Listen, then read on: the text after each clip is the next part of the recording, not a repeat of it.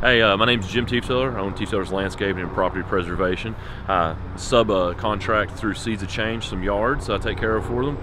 Okay, so the way Seeds of Change mowing works is we have one in-house crew and they mow and use our trucks, trailers, and equipment. We pay them by the job, and then we subcontract everything else to owner-operators, and we pay them by the job as well.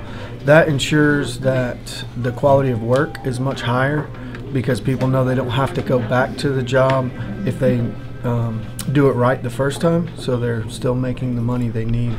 But if they do mess up and they have to go back, then they're not getting paid for that. So people tend to do a better job the first time when they know that they're not going to make money going back. We did that a few years ago because our in-house crews were getting paid by the hour, and they weren't doing a great job or paying very much attention to detail, and so it was costing us a lot of money and clients a lot of headache. And now we have very little issues. I do quality control visits to make sure everything's being done, and people have to take before and after pictures of the job to make sure that it was done on the day they said it was done on, and that's the way they get paid as well.